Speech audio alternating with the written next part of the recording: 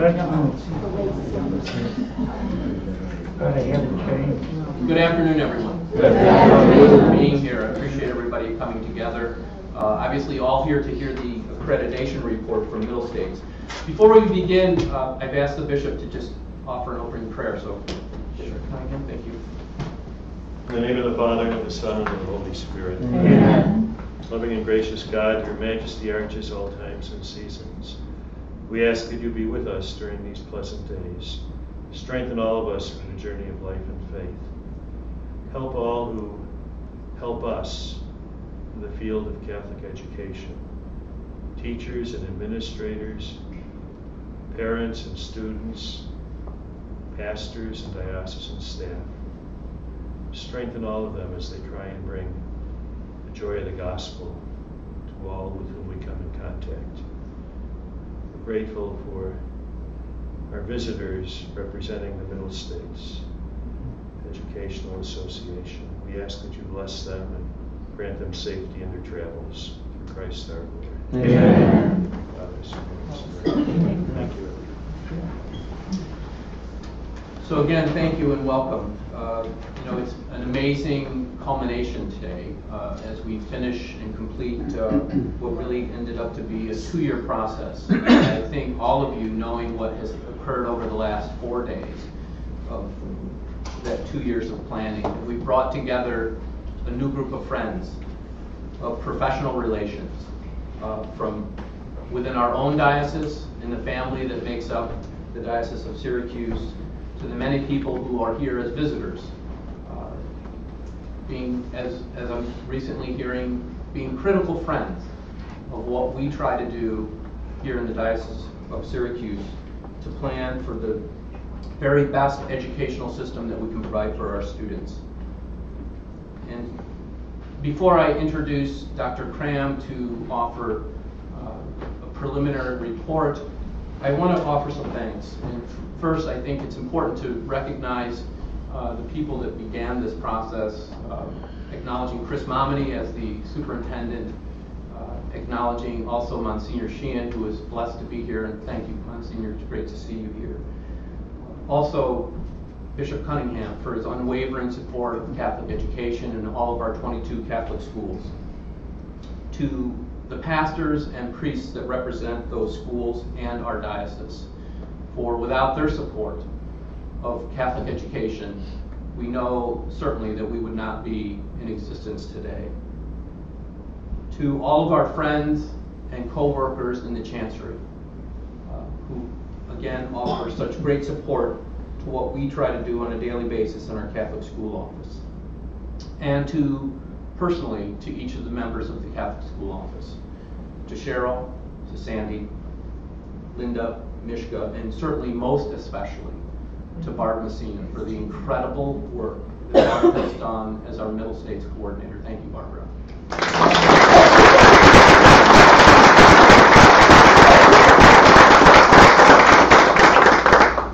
So as in just a minute, Hank and company will just offer some remarks about where we are. And I see this really, and I think that we continue to look at this as not the end of a process, but really the beginning, the commencement of what will be hopefully over the next several years to put in place plans that you have taken the last 2 years to draw together, to come together as professionals, as co-workers, as friends, to acknowledge what it is that we need to do to improve our schools, to make our schools the very, very best that they can be. So I'd like to introduce at this time Dr. Hank Cram and Angela Rufo, who will present some preliminary remarks. Thank you, Dr. Cram.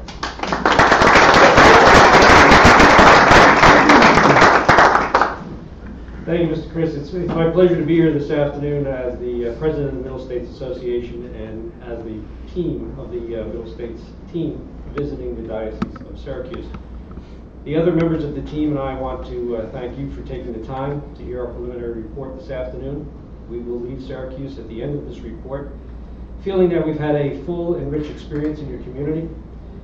We appreciate the warm reception we've received from the diocese and each of the school communities that we visited, and the candor with which you have shared with us your concerns, your aspirations, and your hopes for the future of Catholic education throughout the diocese. Our report this afternoon is a brief summary of the major points that will likely be included in the written report about the system of schools and the individual component schools, which will be sent to you in approximately 6 weeks. At the conclusion of this report, as is our custom, we will leave the school without entertaining any questions or entertaining any discussions about our findings. That opportunity will be provided to you after you've received and reviewed our completed written report.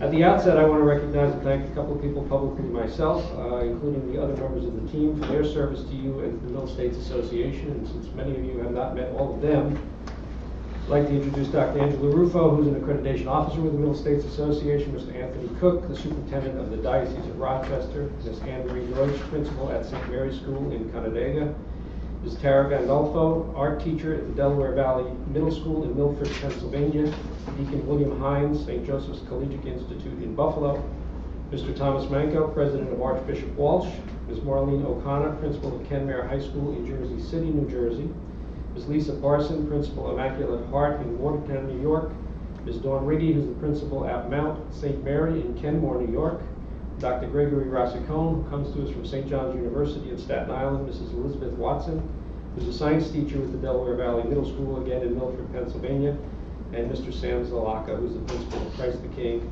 School in Amherst, New York. Would you join me in giving them a round of applause?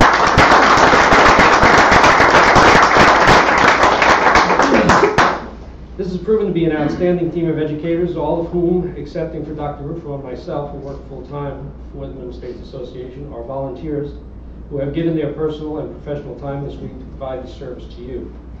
We came together as a team on Monday, and for the most part, we were strangers, but we worked diligently to conduct as thorough an evaluation of the school as was possible. It's a tribute to their professionalism and expertise that we were able to coalesce as a team so quickly, and that we were able to produce what I hope will be a fine work in service to your school. As a team, we would also like to thank all of you for the work that we know and the contributions we know you made to the self-study process. The self-study and the supporting documents were prepared for our review and were for the most part very comprehensive and enhanced our ability to efficiently and thoroughly complete our work. We'd like to especially thank Mr. Christ, Superintendent, and the internal coordinators, Cheryl Canfield and Barbara Messina, and the entire administrative team at the diocese offices and at the individual schools for their leadership roles in preparing for our visit and their cooperation this week. And you deserve a round of applause.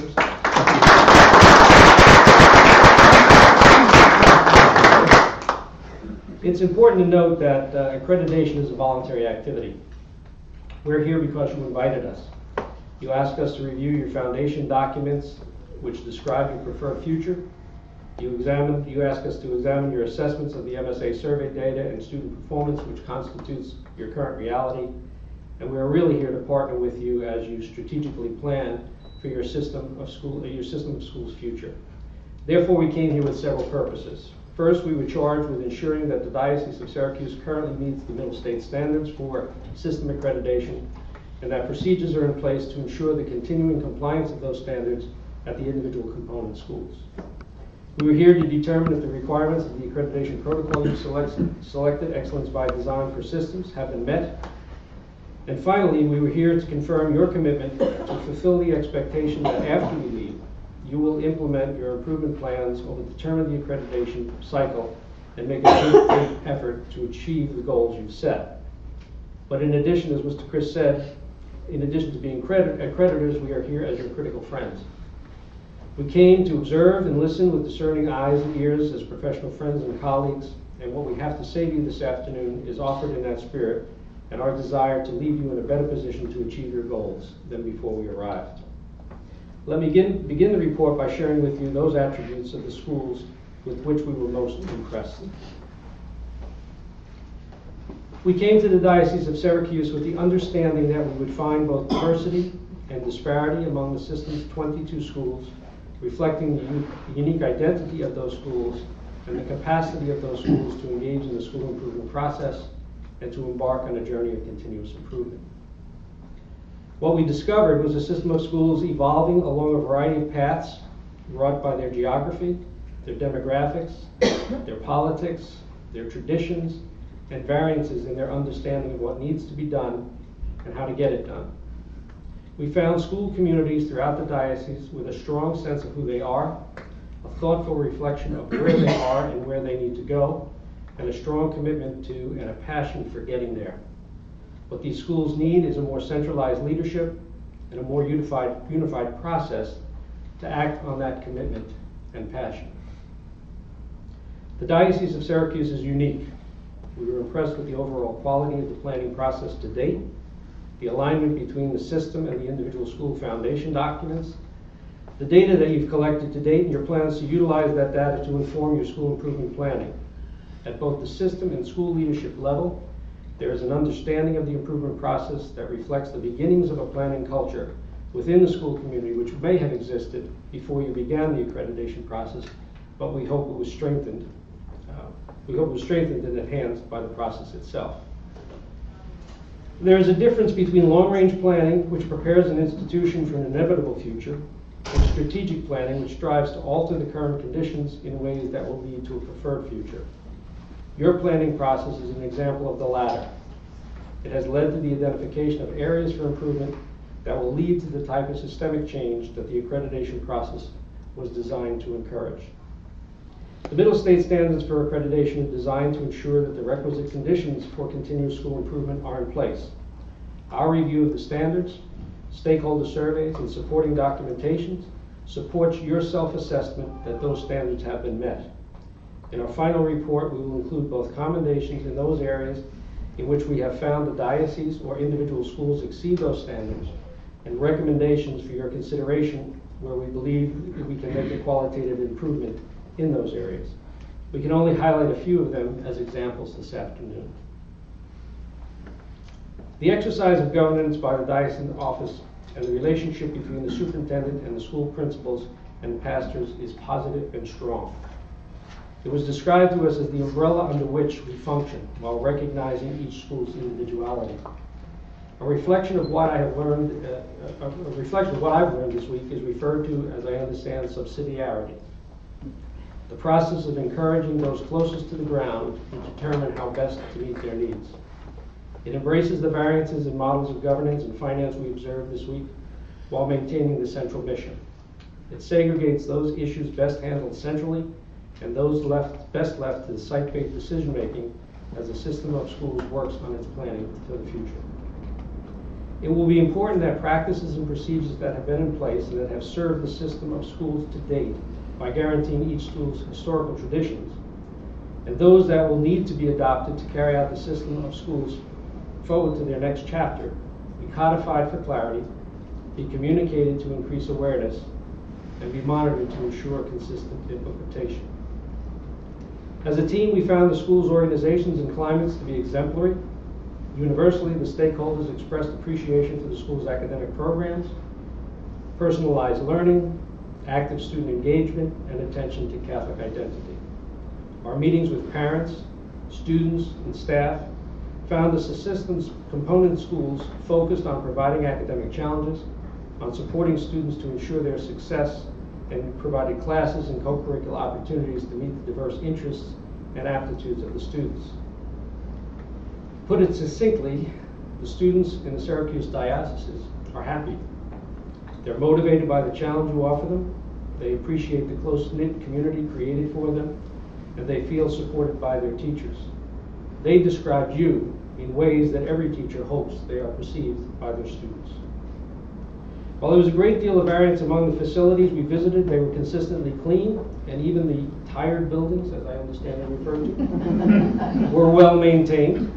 All of the diocesan facilities appeared to be in compliance with the requirements for health and safety, and although the diocese and the individual parishes appeared to be most responsive to the facility needs of the schools, that process seems to be more reactive than proactive, and there is a need for a strategic facility plan process, and that will be among our recommendations included in our final report. Our report will also include many more observations and commendations related specifically to each of the standards, too numerous to mention here, which we hope will validate for you the exceptional work you have been doing and the importance of continuing that effort as you plan to take the systems of school to the next level of excellence. As I noted at the beginning of this report, our role as critical friends is to share with you additional observations this afternoon that will also be included in greater detail in the written report. We believe they will enhance your success as you work towards attainment of your school improvement goals.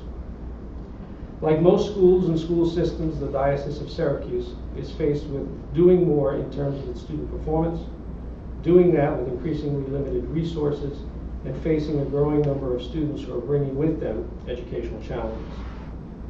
Doug Reeves, the educational researcher and author, provides a taxonomy for classifying schools based on their students' performance and the degree to which the school takes ownership of that performance. Some schools, according to Reeves, prefer to blame the students and those conditions they consider to be outside their control for their students' performance, while others accept responsibility for challenging both their best and least able students in ways that will lead them to continue to outperform their previous best. We believe that your system of schools is best described by this latter category. Your improvement goals are bold, and they reflect a deep commitment to continually striving for excellence. There are rich, albeit varied, planning processes throughout the system of schools on which a more centralized process of planning can be built. Care will need to be taken to ensure that all of those planning processes are articulated to create a synergy of purpose rather than a diffusion of energy and resources. This should include the planning being done at the school level, the best practices within the system of schools already in place, and an organizational capacity goal included in your school improvement plan. In addition to your plans to centralize management of student information and to align curriculum, consideration should be given to a more robust system for assessing student performance, a more coordinated and comprehensive professional development program to support your plans, and more consistent supervisory practices to monitor the effectiveness of the changes that you are planning to make.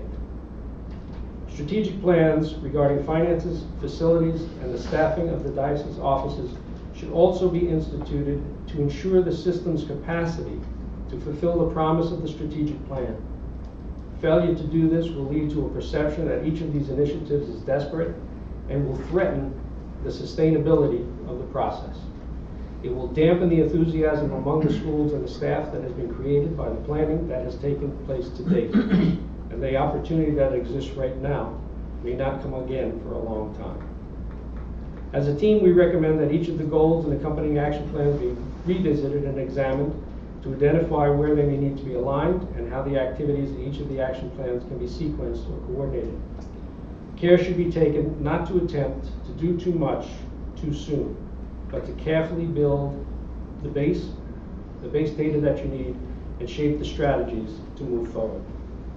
In general, we will be including a number of recommendations for your consideration regarding the revision of your action plans, to include: 1, examining the need for more detailed and deliberate activities to increase the probability of success, to coordinating the activities among the 3 goals, to exploring the option of sequencing the goals and their activities into a logical, interdependent sequence and timeline, to include in your action plans existing relevant best practices and procedures, and increasing the wider school community's awareness of the goals and action plans. In the opinion of the team, failing to more fully develop your action plans will inhibit the implementation of those plans.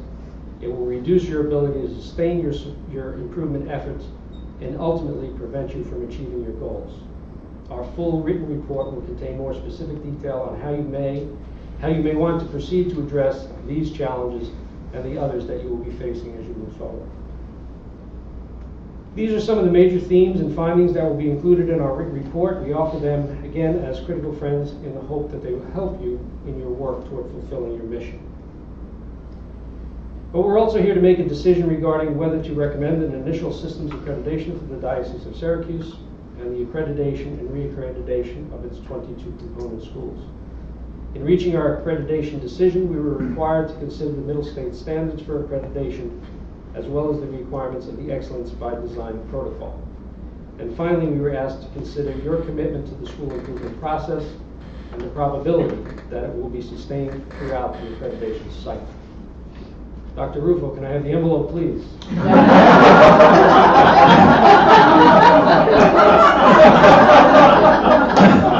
This is what happens when you lock people in the Based on our experiences here this week, the team is pleased to recommend to the Middle States Commission on Elementary and Secondary Schools that the Diocese of Syracuse and its component schools be awarded accreditation and, where applicable, re-accreditation without stipulation for a period of 7 years ending in November 2022. Congratulations.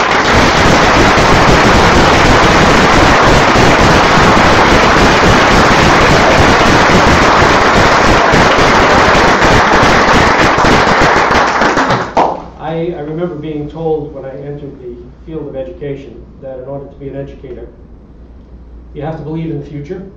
You have to believe that the future will be better than the past and the present, and you have to have the audacity to believe that you're the one that's going to make the difference. This week we felt that belief in the future as we visited your schools and the offices. We experienced your hope that the future will in fact be brighter, and we witnessed your audacity to make a difference in the Diocese of Syracuse. Thank you for opening your school to us, for sharing with us your hopes and dreams and plans for the future, and the wonderful hospitality that has been extended to us. We wish you continued success.